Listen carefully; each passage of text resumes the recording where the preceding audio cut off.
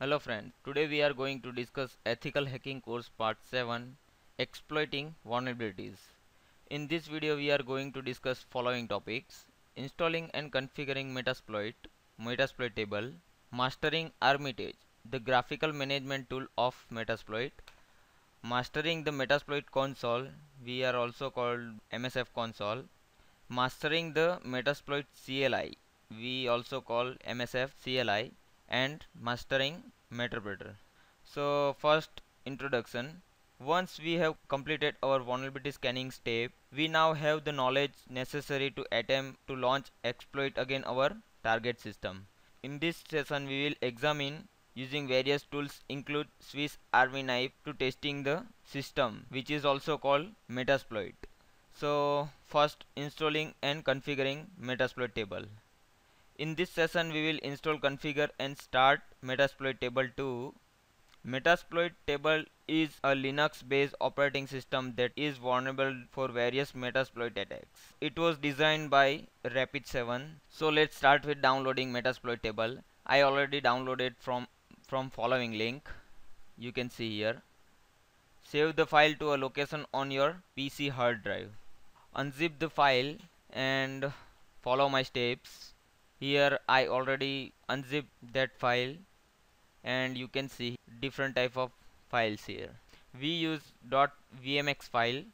First go to file, open and then locate to Metasploit table folder and locate this file and click to open. And you can see here different settings.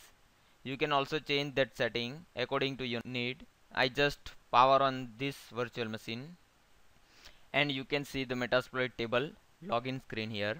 Just type username as a MSF admin and password is same. And you can see here you can also switch to graphical mode using startx command. We have to delete some temporary file, so remove slash tmp dot capital X 0 lock and press enter. Sorry, use sudo and remove password msf admin and delete it. Now again run startx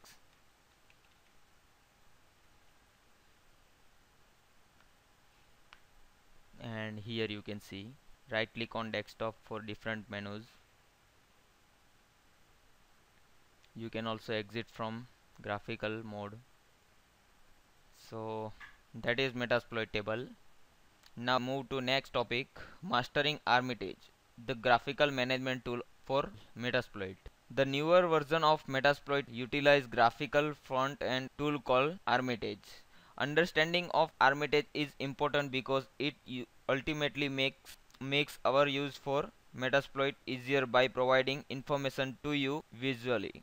It encompasses the Metasploit console and by using it tabbing capability allow you to see more than one Metasploit console or Metapreter session at a time. So you can also start Armitage from application, Kali Linux exploitation, network exploitation and Armitage, or you can simply by typing Armitage in terminal.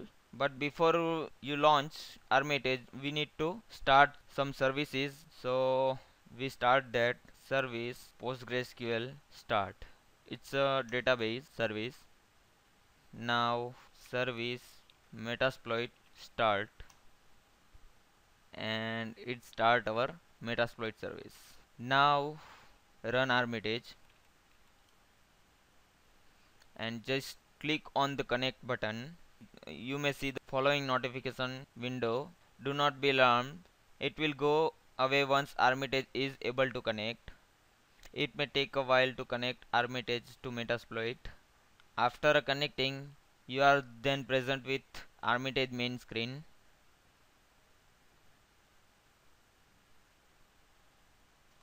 And you can see here Armitage main screen.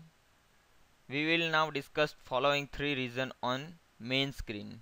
Makes as A, B and C here. A. This region display a pre-configured module. You can see here. You can search for module using the space provided below here.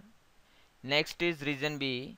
This region display your active target that we able to run our exploit again. And region C. This region display multiple Metasploit tab allowing for multiple Metapredator or console session to be run and displayed simultaneously. You can see one tab here, and you can also start different tab. You can also see different exploit here. So that's all about Armitage.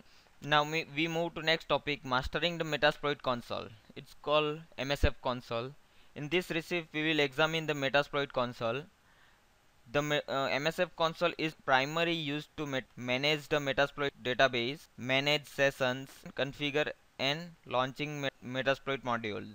Essentially, for the purpose of exploitation, the MSF console will get you connect to a host so that you can launch your exploit against it. Some commands you will use then interacting with the consoles are help, use module, set option name module, exploit, run, search module, and exit. So first of all, we launch MSF console by typing MSF console in terminal, and you can see here MSF console. You can type help command for help, and you can see here the different command you can use inside MSF console. We can also search for all available modules by typing search command. First, we are going to search module for Linux. So type search and Linux.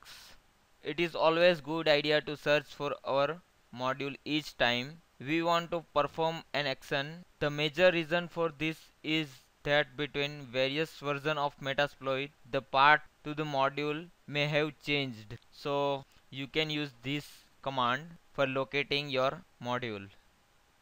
And you can see here different modules and its path. You can also type use command to use different modules from list. Just type use and copy that path and paste it, enter. And you can see here how can we work with MSF console. You can type here show options command for different options. You can also type here show payload, different payload that you can use with that module. And you can also type back command.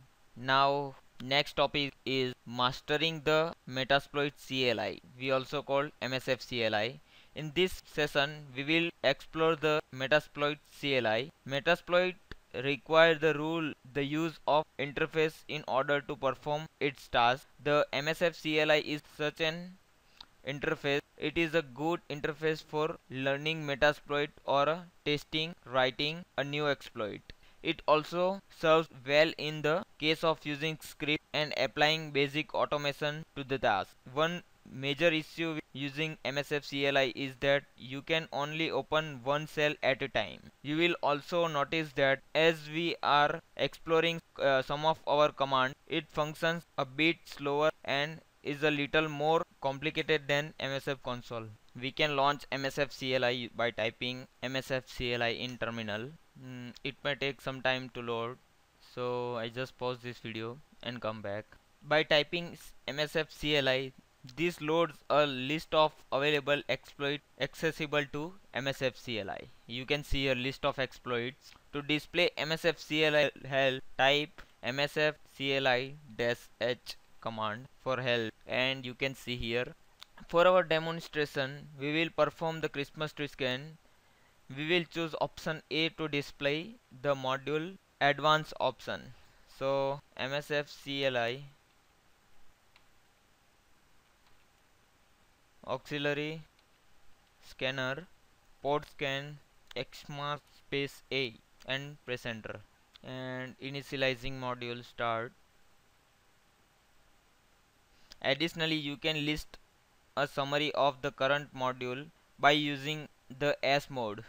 The summary mode is great way to see all of the options available to you for exploit that you are trying to run.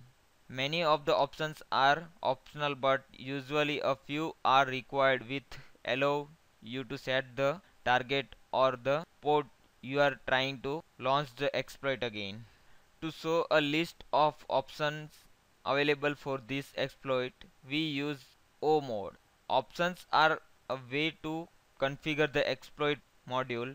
Each exploit module has different sets of options.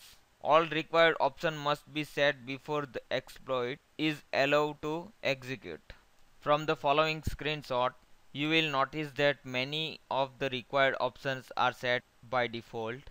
If it is the case, you do not have to update the options value unless you want to change it. To execute our exploit, we use E mode. It's important to know that the Metasplit framework is divided into three distinct parts. Those parts are vulnerabilities, exploits, and payloads. Vulnerabilities first. These are weaknesses, both known and unknown, that are contained again a particular application, software package, or a protocol. In Metasploit, vulnerabilities are listed as group. Next is exploit. Exploit are modules that are set up to be able to take advantage of vulnerability found. Next is payload. Once the exploit has successfully run, the payload must be delivered to attacked machine in order to allow us to create a shell, run various commands and add users and so on.